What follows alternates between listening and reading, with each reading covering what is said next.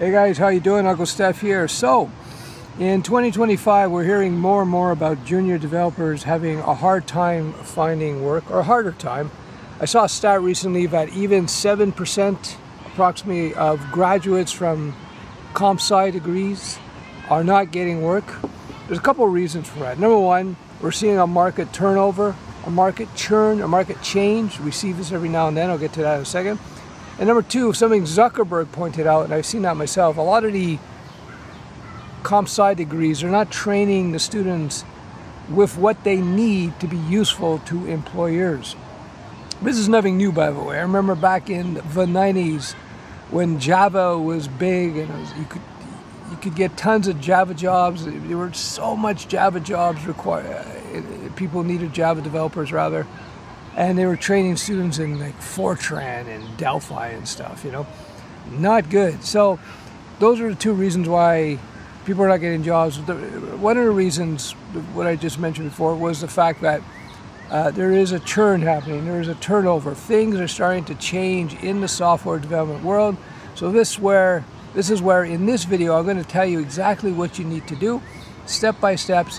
Whether you're a junior developer or an experienced developer wants to jump ahead of the pack, get that advantage, get that high-paying job, or find those very lucrative freelance opportunities.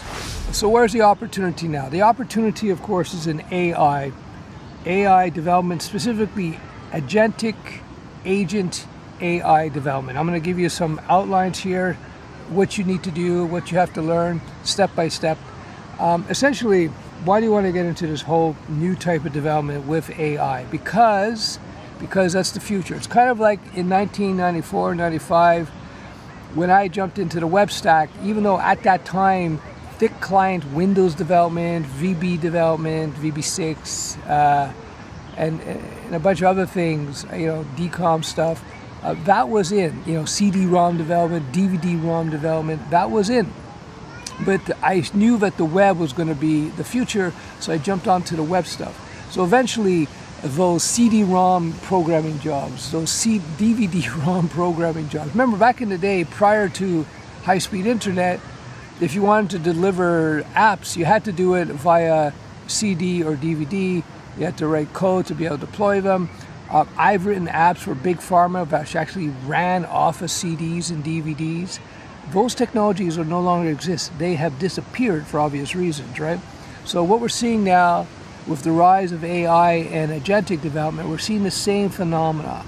We're seeing the rise of this new type of development based on AI and agents. So here is the roadmap you should take as a developer, whether you're a junior or otherwise.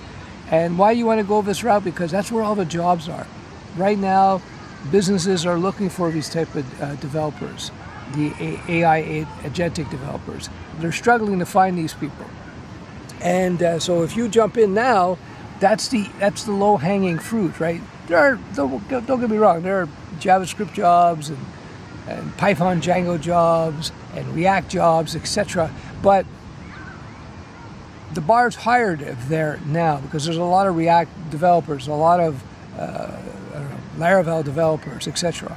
But what they're lacking now is the AI stuff, the AI developers, the agentic developers. That's where you want to go. That's where the demand is.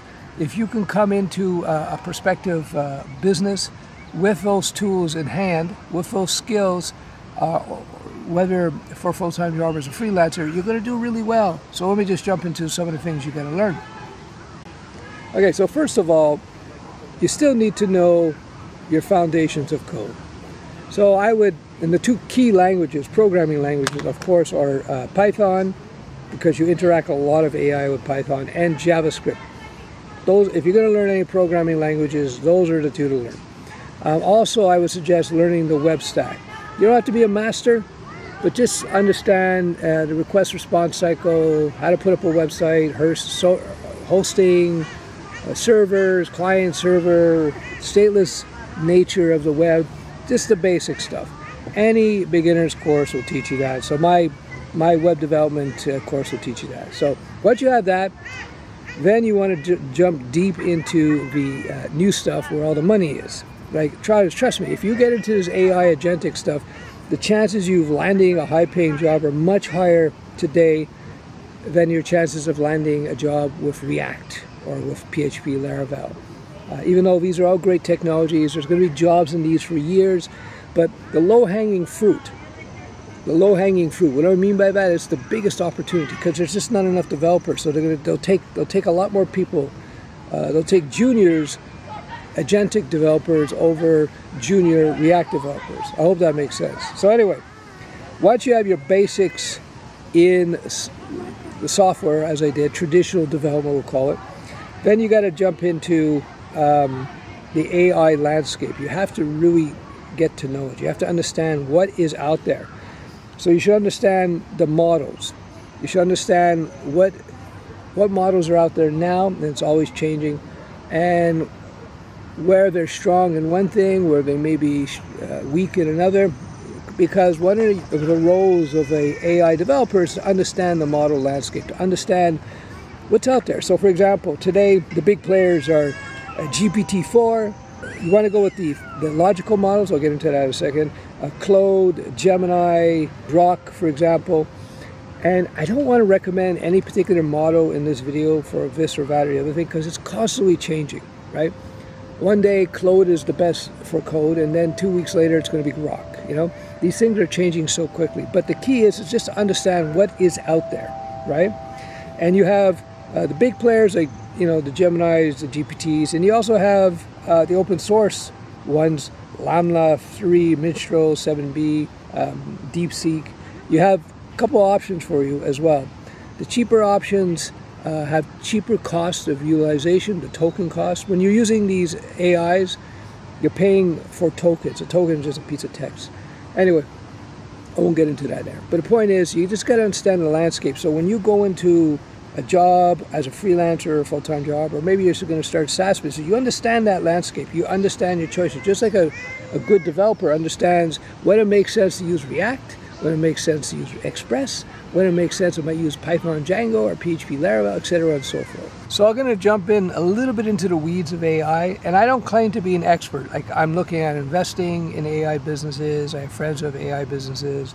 I've talked to experts in it. Like a good friend of mine, he did a lot of research in AI for Meta for a couple of years. So I have my head wrapped around some of the concepts, but I'm not exactly some AI expert. But I'm going to give you an overview here, something to look into. Okay, so we have a few things I want to define. So what is agentic agent development? What it actually means. So number one, an agent, an AI system that can take an input, plan steps, call their API services, loop on feedback, and produce a result, often with minimal human oversight. What's happening when you are doing agentic development? You're basically putting into place autonomous AI agents, bots, who can do things. So you give them a set of parameters, you give them the environment to work within, and then they just do it. You don't have to code every single step of the way. It does that for you. It's very cool. So, in fact, this is becoming a big thing. I just did a couple ads. I did one for Docker, and they're embracing this thing big time. And also PayPal. A PayPal example, they're putting in what they call an MCP layer, Model Context Protocol layer, which is basically SQL for agents. So agents can go out there, these autonomous agents, and query PayPal and say, hey, what can you do for us? And it goes, and through the MCP layer, it's able to tell the agent, hey, we can do this, this, and this. So then the agent go, oh, okay, let's do this. Let's process this sale. Let's process this subscription. Let's create this new user account, etc., and so forth. That's just one simple example of what you can do with these agents. Very, very powerful.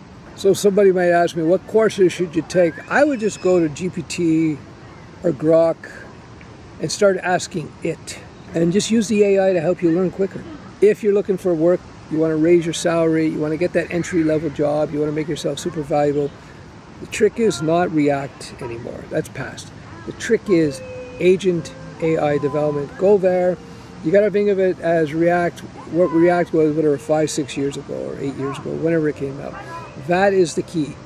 That is where you're going to find your big opportunity. Remember, it's a basic rule in business. You want to go where the market is growing fast and demand is high, supply is low. That's where the salaries go up very high. That's why developers were so valuable for so long. There's such a lack of developers in the market that they were paid a fortune. And so now, yeah, the React explosion is over. But now you got agentic AI explosion, which is just starting. Jump into it, you can make good money. All right, I'm Uncle Steph. I hope you found this video useful. I've been a software developer since the mid-90s, early 90s. 94, I wrote my first commercial website. And I've seen these trends. I've seen technologies come and go. And I've seen over time we've become far more productive as developers. So just in the web space, I have to say, back in the day, we used to have to write a lot of plumbing code. We used to have to write a lot of boilerplate code, but as the technology became more sophisticated, as the architecture became more refined and mature, we had to write less and less of that. So we got closer and closer to just building functionality for a particular app as opposed to, rebuilding the engine over and over again. So this AI revolution, agentic development, is just the next layer on top of that. So yeah, even go watch, if you're wondering about this stuff, I would also suggest go watch the recent demonstrations or presentations of Google. They talked about their Gemini stack. Go watch the CEO of Google, watch interviews with him where they talk about what they're looking at. Same thing with Microsoft. They just did recent events and it's all about AI. And go listen to the CEO of Microsoft talking about where they see development going forward. And it's very, very interesting. It's telling. That's where it is. So yeah, if you have any questions, any concerns, let me know. If you disagree, let me know in the comments below. If you like my hat, give me a thumbs up. If you like my long hair, give me a thumbs up. There you go. Cheers.